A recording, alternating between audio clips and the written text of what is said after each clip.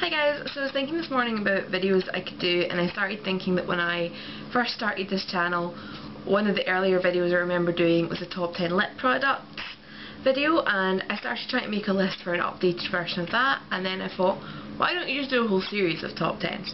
So today I'm going to show my top 10 favourite accessories. Some of these you can still get, some you can't. I'm going to try and put links down below for the ones that you can get, or for items that are very similar.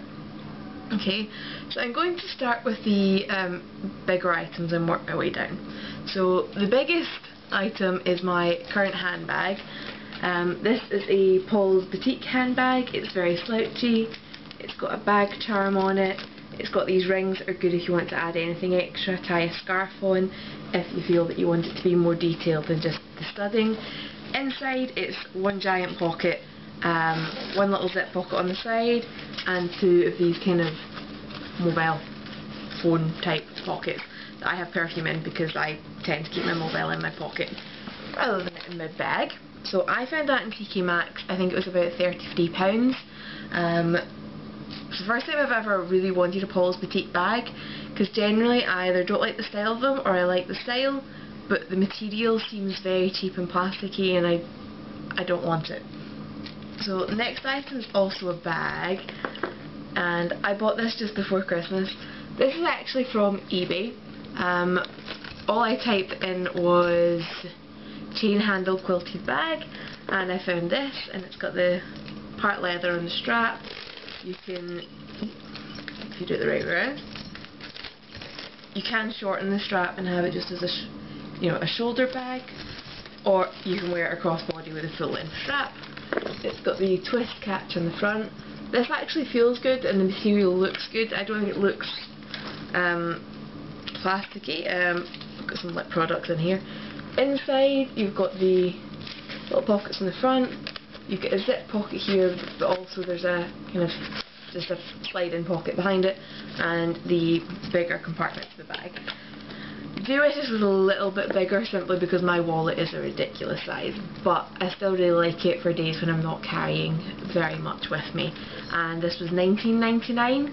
There's various colours, and I'm going to leave the link for that down below because I think this is a good buy. So next item is slightly a general category. I'm obsessed with like this style of hat, like the floppy loose knit beret style, wear on the back of your head like that hat. I have loads of these. This one again, TK Maxx. It's from Steve Madden, and I just really like it. It's black, it's got multicoloured glitter in it. MAC has a nail varnish called Everything That Glitters, and this matches it because it's black with multicoloured sparkles in it. But I just like these hats, they're really comfy. They look better with my hair down, to be honest, than partly up. But I have quite a few of these in various colours, so yeah. Next item is a pair of sunglasses. Okay, I have a really strange addiction to sunglasses, and in case the accent hasn't gave it away, I live in Scotland. We are not famous for our sunshine, okay, but nevertheless I have an addiction to sunglasses. I feel like I suit them. I can pretend that they're good for my health because they're protecting my eyes and the skin around from the sun. I tend to go for bigger styles so that they do protect as much of the skin around my eyes as possible, because let's face it, when you're putting sun cream on, you're not slathering it around your eyes, and yeah. So the latest pair I've got are also from TK Maxx. Sorry, I keep picking up designer sunglasses in TK Maxx when I see them at a good price and I really like them. And this current or recent pair is by Dior. They're red and they're leopard print, and I just think they're fantastic. These were actually £70, which is quite a lot to spend on sunglasses, but they were reduced from 162. And I haven't bought any makeup since November, so I decided I was buying them because clearly I've saved a fortune by not buying makeup since November. But then my mum insisted on buying them for me, so I really like them. TK Maxx is annoying because you can't always get a case for the sunglasses. They're wear cases. The only one I could find that could fit was this Place one, which I actually like because it's quite structured, and it has a little loop that you can clip it onto places. So I just took that one since I couldn't find the proper Dior one, and most of the other cases didn't fit these because they are quite large. So next item, again, a bit of a general category, but I've got one particular favourite down. Headscarves. Love these, or just scarves in general, smaller ones. As I said, I can tie them onto a bag if I want to give it a bit of extra zhuzh. I often use them as just like a headband, tie it either that way around or, you know, kind of this way around if you don't want the knot visible. There's also some really cute hairstyles you can use to put your hair up with these. This is from the MAC Fafi collection. It just has the Free Fafi Girls designed by Fafi, who's a French graffiti artist. I picked mine up on eBay. I'm not sure if they're still about on eBay or not, and I can't remember how much I paid for it. So next item, also hair related and also from eBay. It's actually these two hair combs. As you can see, they're clear plastic, so they don't really show up in your hair. Annoyingly, the spikes are fixed on the screws and they do catch my hair sometimes. But I've got one with longer spikes and one with shorter spikes, and I just like that these add a bit of an edge to a hairstyle. I wouldn't normally just shove it in like that. I just kind of want to show how easy they are to use. It's more if I've got like a kind of a bun or a beehivey type thing on top, you can give yourself like a wee kind of crown in front of it. I definitely only really use these for nights out, but I think they're fantastic. I had a quick look on eBay and I couldn't, on my phone, and I couldn't find them. I did get them quite a few years ago. I'm going to see if I can find something similar to link down below, and also to give the price. I don't think I paid more than about £6 for the pair of these, but I could be totally wrong. So the next couple of items are jewellery, and some of them are quite expensive and some are probably not available anymore. But my favourite ring is this Vivienne Westwood double finger love ring. I got this on sale, not Christmas Day but the Christmas before, and I just think this is a fantastic piece. There's other double finger rings with orbs that just got out just now that are just as fantastic in statement, in silver and gold, and I just like these. Again, I don't really wear it day to day. Tends to be more on nights out. It does slightly limit what you can do with these fingers because I can't do that because they're joined together.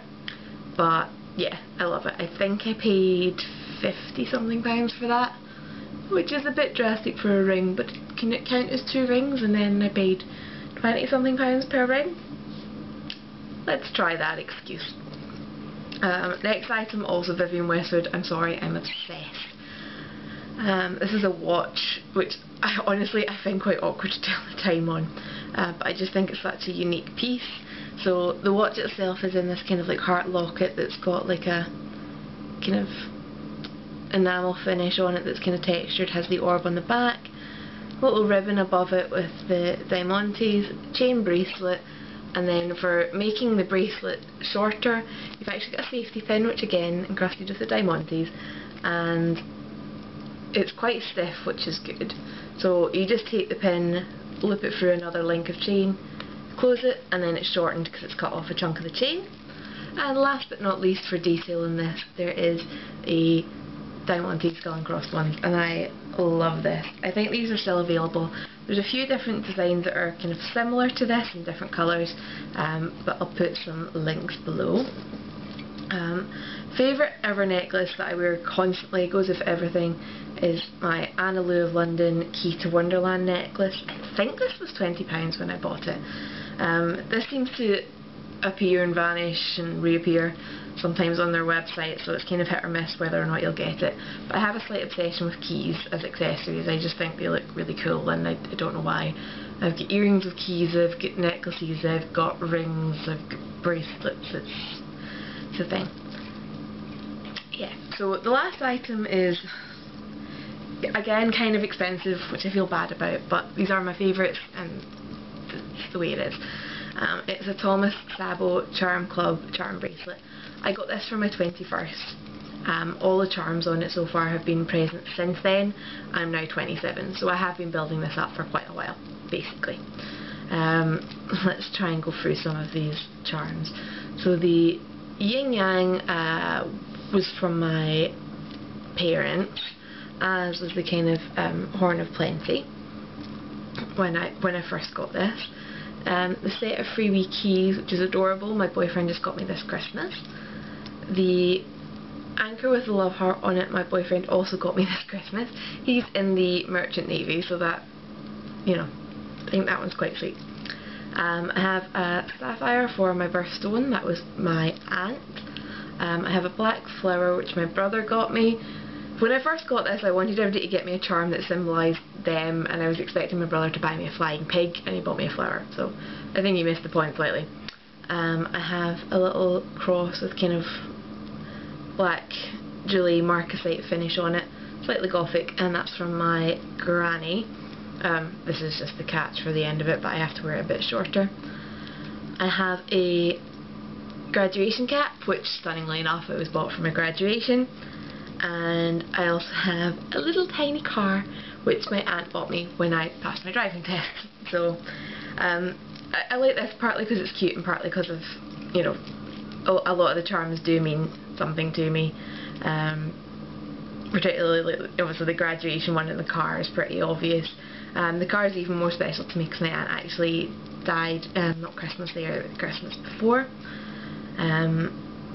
Yeah, and obviously the anchor and the love heart, I'm sentimental and I like it, and I like that it's so fitting to what he does and things like that. So that is that. As I said, I have a couple more of these planned: top 10 shoes, top 10 eye products, top 10 lip products, which I will get up shortly. All the links I mentioned will be down below, along with a link to my Twitter if you want to come follow me on there for random kind of updates, kind of idea of what's coming up next in videos, nails of the day, just stuff. So I will talk to you guys later, and I hope you're having a good day. Bye!